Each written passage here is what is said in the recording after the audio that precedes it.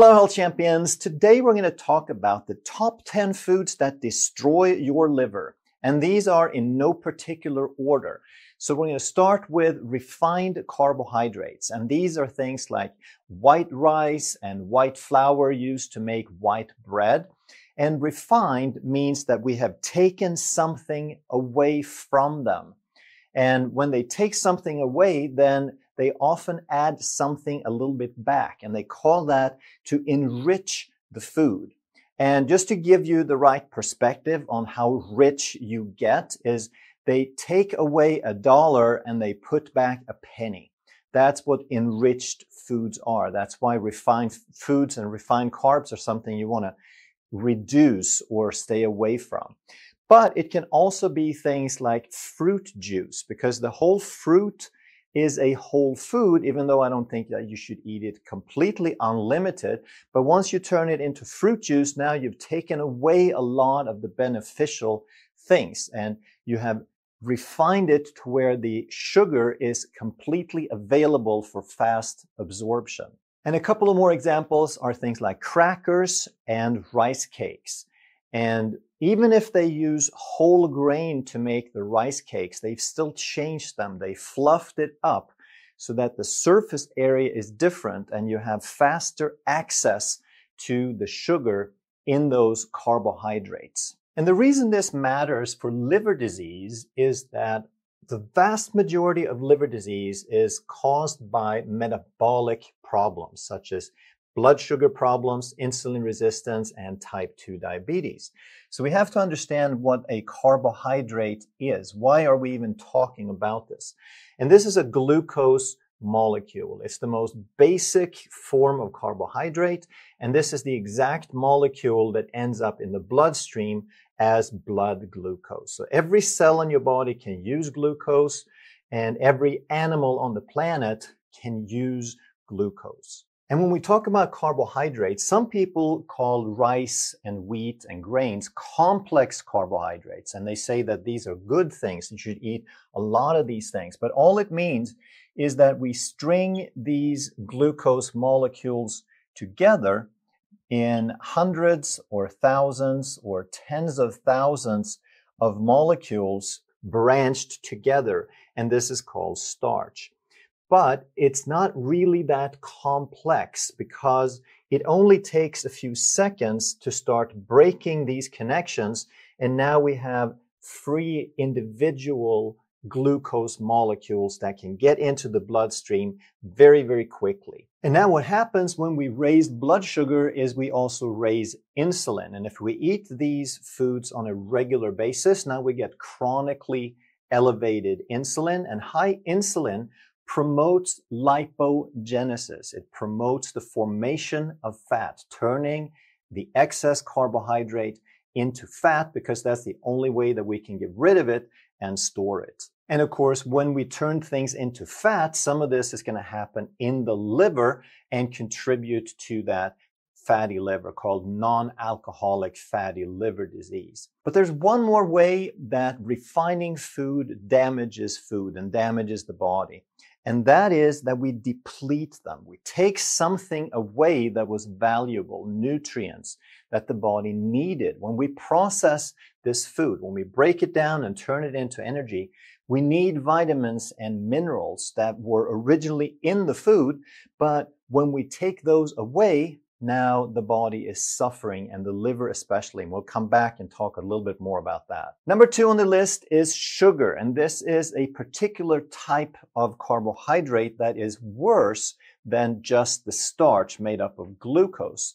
And sometimes they call this white sugar or brown sugar. Sometimes they call it sucrose, high fructose corn syrup, agave. And it's still basically the same thing. And what's different than just the starch is that in addition to this glucose molecule, now we have a fructose molecule. And this is a different chemical configuration.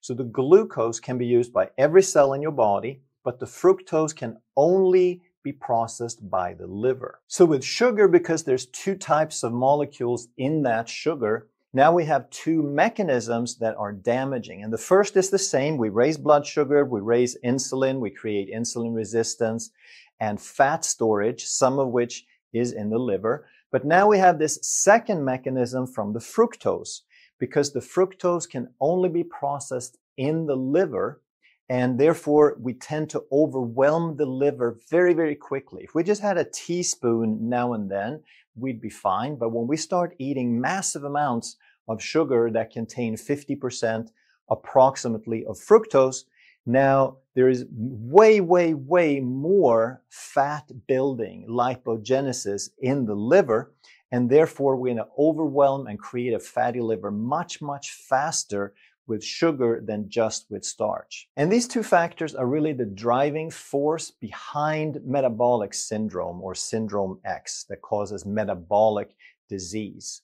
And with that, we see things like cardiovascular disease, increased blood pressure associated with high risk of stroke, visceral fat, and the progressed form of insulin resistance called type 2 diabetes. And the reason we talk so much about this in connection with the liver is that the vast majority, 55 to 70% of people with type 2 diabetes are also going to have a fatty liver. Now, I also want to mention saturated fats and clarify a few things, because it's usually brought up as a causative factor with fatty liver disease. But when you really look into it, it's not a causative factor. It's associated with.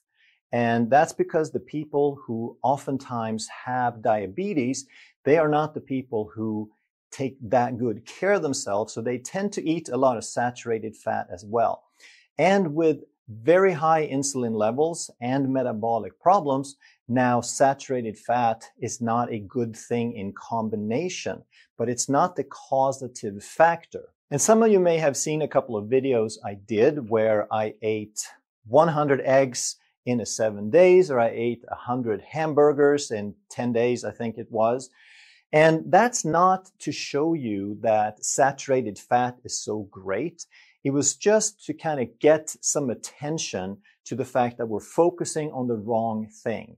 And I did blood work before and after, and I showed that the blood work did not get worse. I did not drive myself toward metabolic problems in any way, whereas with other videos, I ate normal American diet with a lot of processed foods, and my blood work got dramatically worse in a very short period of time, in about 7 to 10 days. But that's not me trying to say that this is an optimal diet.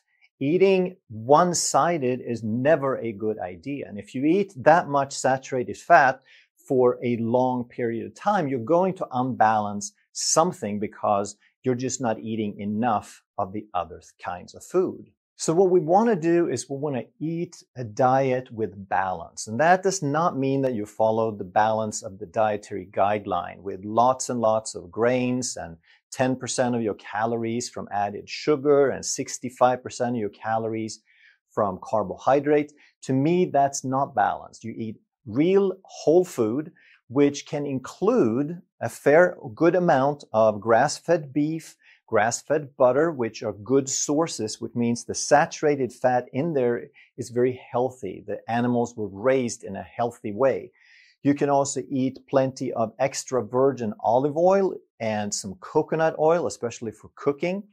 And then you want to eat other forms of fat like nuts and seeds and avocado, where the fat is still in there. Because saturated fats and monounsaturated fats like extra virgin olive oil, they're very healthy, they're very stable, they don't get damaged easily by light and oxygen. And then of course you also want to eat a wide variety of non-starchy vegetables. If you eat a diet like this, you don't have to worry about saturated fat because you're not driving insulin, and the quality of the fats that you're eating are overall very good. Number 3 on the list are popular drinks. And most people, they know that soft drinks, soda, has a lot of sugar in it. So you could get, in just a 1 can serving, you get about 40 grams, but a lot of servings in restaurants or other bottle sizes, you could get up to 70 grams in a single bottle.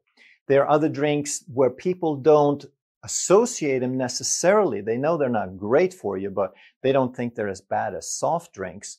So coffee drinks, very popular drinks now, are 50 to 70 grams of sugar. And most people going in to buy a coffee, they splurge a little bit. They get something that's more like candy, but they don't think it's as bad or worse than a soft drink. And then there are things marketed as energy drinks that have just as much sugar.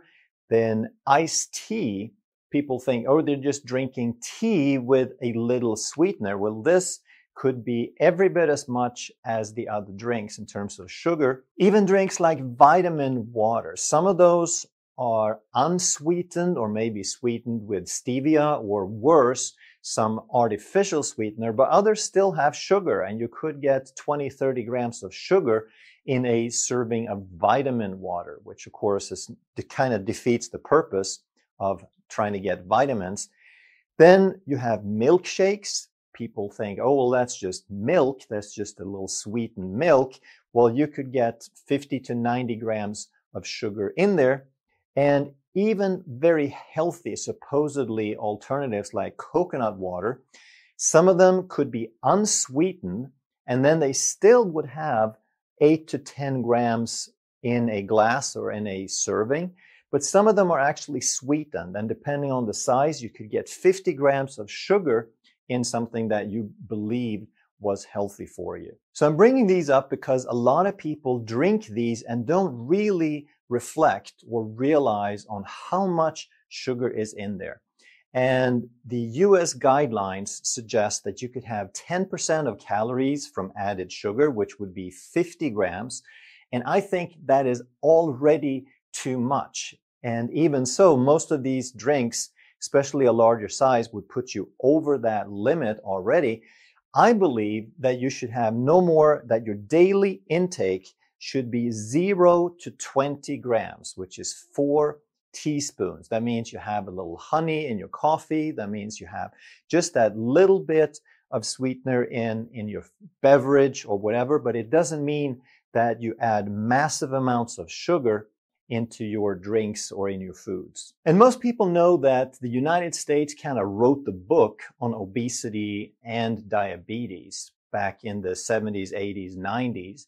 However, the rest of the world is catching up so quickly. I want to show you some of the stats for diabetes because, again, type 2 diabetes is the #1 driving factor for liver disease, for fatty liver, that can progress into inflammatory liver disease and cirrhosis and even worse. So here are just a few samples of the largest countries with the highest rates of diabetes. So these are for adults over 18 years. Brazil has 8.8%. We have India at 9.6%. The United States at 10.2%. So even though the United States used to be the example of the absolute worst in times of diabetes, now we have other countries that are basically at the same, or as you'll see, much, much worse.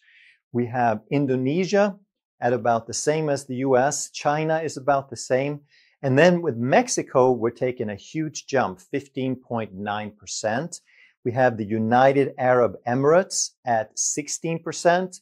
We have Egypt, 17%. Saudi Arabia at 18%. And then Pakistan at over 30% diabetes among adults. So I'm bringing this up to show you that this is a worldwide problem today, that we have some of the largest countries in the world. We have countries represented on virtually every continent in the world. So this is not a United States problem or a Western problem. This is a global problem, and it is growing exponentially. Number 4 on the list is alcohol. And there are 2 things that only the liver can break down. There are no other cells in the body that can break down a significant amount, and that is alcohol and fructose that we talked about. So most people know that alcohol is bad for you, and it used to be that virtually all liver problems were related to alcohol. And today, the vast majority of liver problems are associated with metabolic problems and insulin resistance and type 2 diabetes. So alcohol is not a great thing for you, but in moderation, it's not necessarily so bad. But there are some things that are worse than others. So if you have a mixed drink, what that means is they mix it with sugar, with very large amounts of sugar. And not only that, but now it's very easy to drink several because they don't put a whole lot of alcohol in them. They want you to go and get multiples of the daiquiris and the margaritas and so forth. And they're loaded with sugar. So you tend to drink a lot of them. Then next we have things like liqueurs. These are for dessert. And you take a tiny little glass and it's extremely sweet. They have as much as 30–40% sugar in them.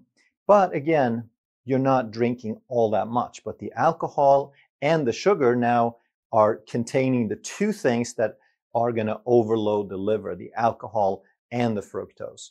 Then we have things like sweet wine. That's a wine where they've added sugar. So that might be a port wine or some other sweet wine that contains both alcohol and sugar. Then we have beer, which of course has alcohol. And it doesn't have sugar, but it's pretty high in other carbohydrates. So it's not as bad as these others. And the carbohydrate is more of a starch. And then the better alternatives of being less bad are things like dry wine, dry red wine, dry white wine, and the ones that don't have any sugar at all would be the distilled liquor like vodka, gin, whiskey, bourbon, etc. But I only bring this up because I know some people are going to drink no matter what. So as long as you are going to drink, you might as well know which ones are a little bit better or a little less bad for you. But of course, make sure you keep it in moderation. Number 5 on the list is vegetable oil. And we all know how good vegetables are, right? We should eat as much as possible. So if we can make oil from these vegetables, that has to be a good thing. And when you go to the store, then you're going to see labels like this, pure vegetable oil, and all these different kinds of vegetable oil. So I was curious as what sort of vegetables do they use to make these oils? And I went to read the label and I had my hopes up. Maybe I could find some that were made from romaine lettuce, or maybe some that was made from broccoli or cauliflower. We all know how healthy those vegetables are. But imagine my surprise when it was none of those. In fact, virtually all of them had one of 3 things. It was a soybean oil, which is not a vegetable, it's a legume, like peanuts or peas or beans. Or they had canola oil in it, which is another word for rapeseed, which is a type of seed. Another kind of seed they often use is safflower seed or sunflower seed or cottonseed, and they make oil from that, but those are not vegetables either. Or they use corn, which is not a vegetable, even though a lot of people think that's a vegetable. It's a grain. So when they extract oil from a legume or a seed or a grain, what they're going to get is they're going to start off with an unhealthy ratio of omega-6 to omega-3s. Because if we have a 1-to-1 ratio, then we're allowing the body to regulate inflammation properly.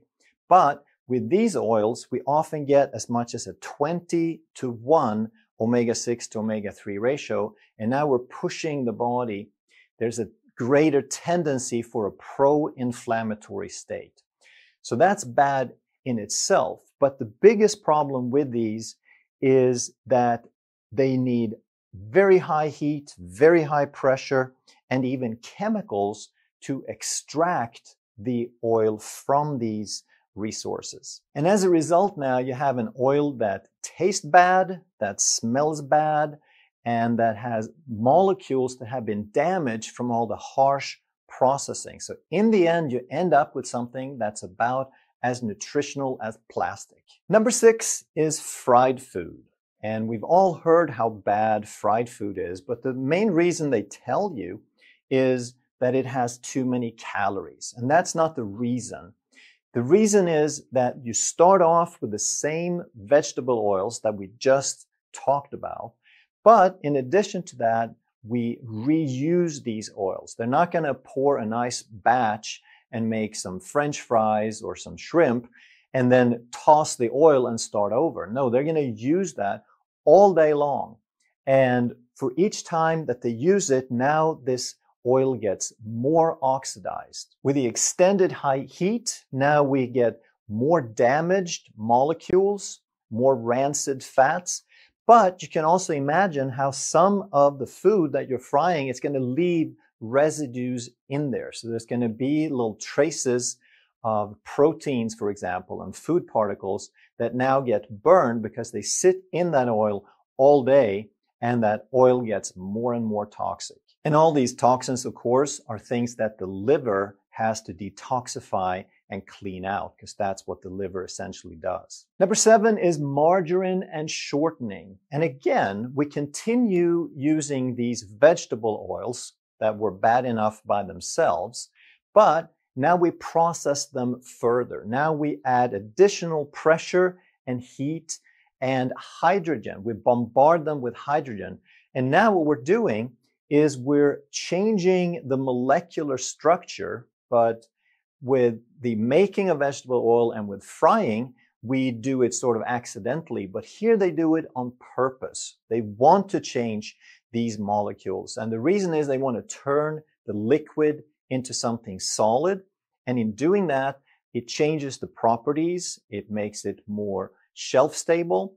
And they can also bake things differently. That's why they use shortening for baking, because it makes things a little more crispy and crunchy. But the cost of that is, of course, that they started with something reasonably healthy, like a legume or a seed, but then they end up with something that is a very, very unnatural product. And they change the molecular structure on purpose, and they end up with something called trans fat.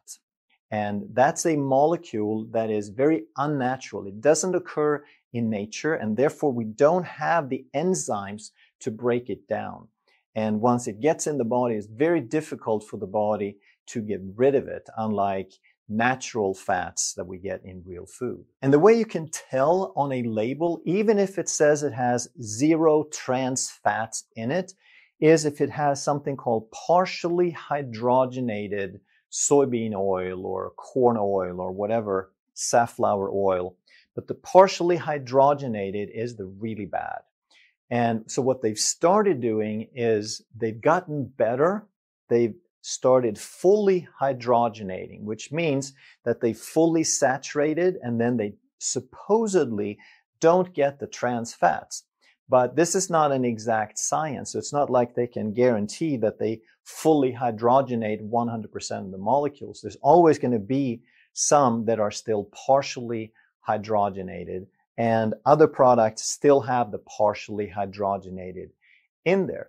But when there are such delicious natural things as the other foods we talked about, the butter and the extra virgin olive oil and so forth, why would you want to go to a frankenfood that they have changed the molecular structure on purpose? It just does not make any sense to me. Number 8 is processed food. So when you go into the supermarket, when you go into your food store, then typically you're going to find the real food. The fresh food is going to be around the perimeter.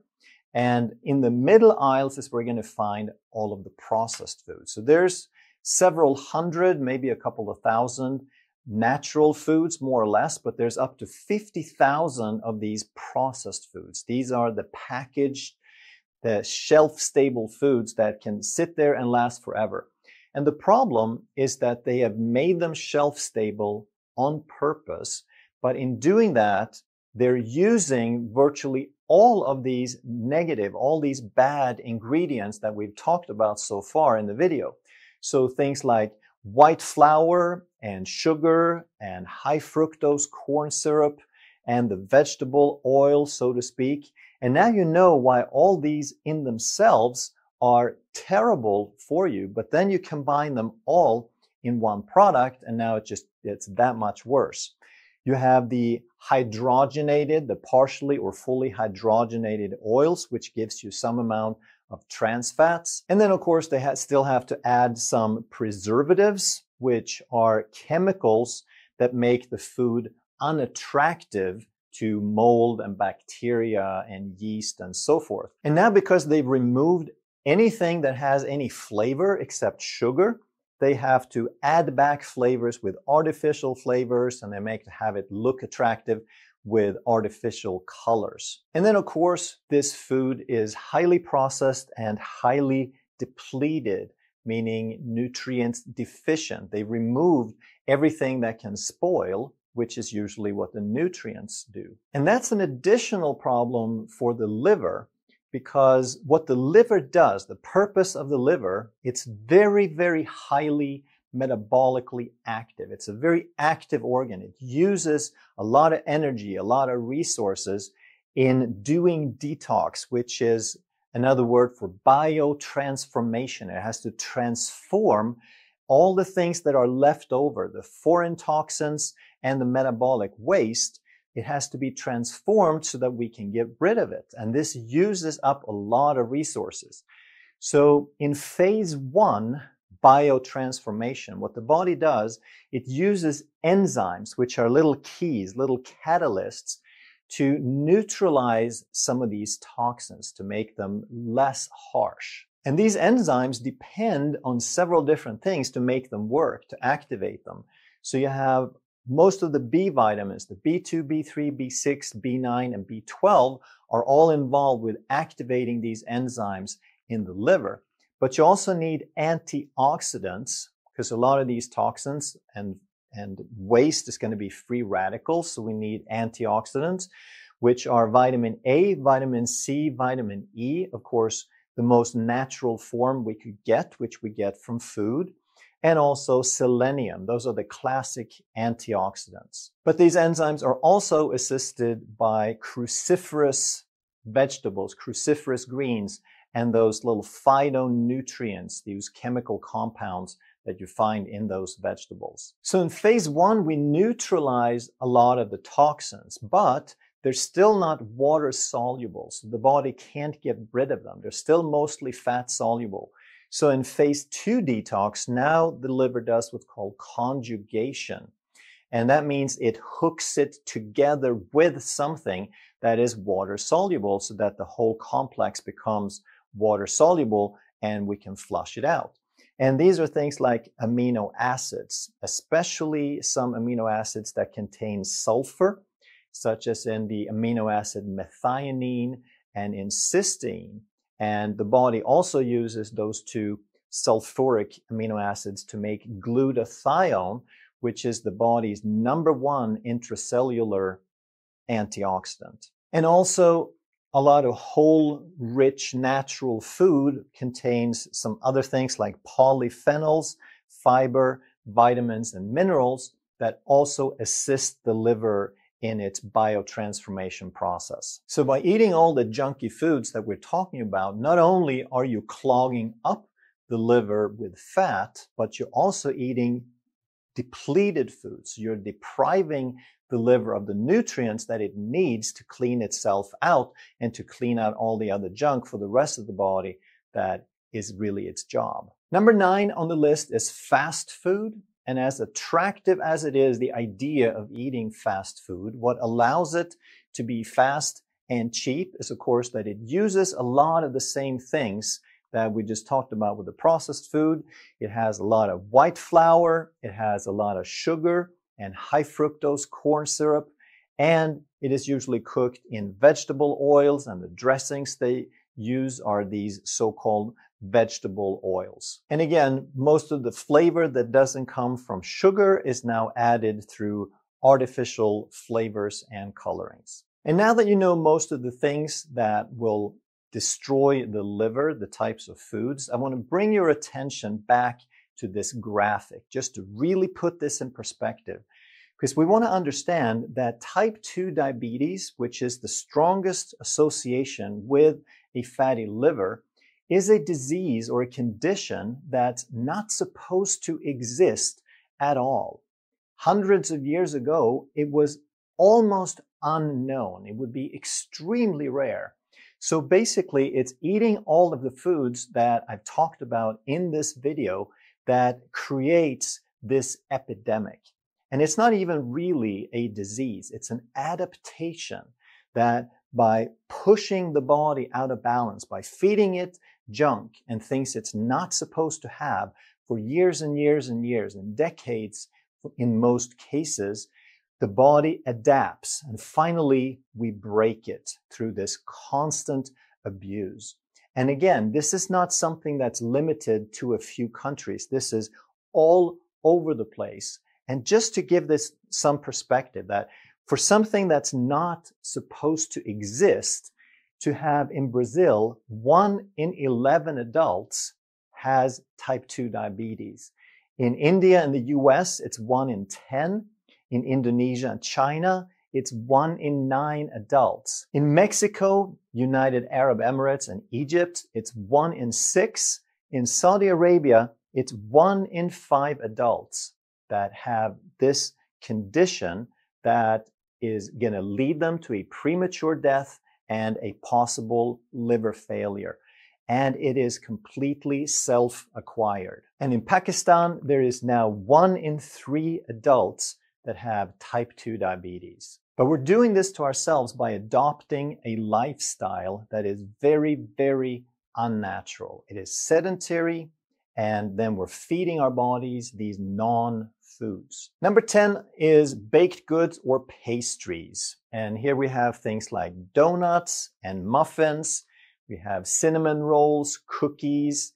We have Pop-Tarts, cupcakes, and the list goes on and on and on. And now these foods that are the most addictive and people love the most, they have really nothing redeeming about them because they contain virtually nothing but these things that we're supposed to avoid, like white flour, sugar, and the oils that we've talked about.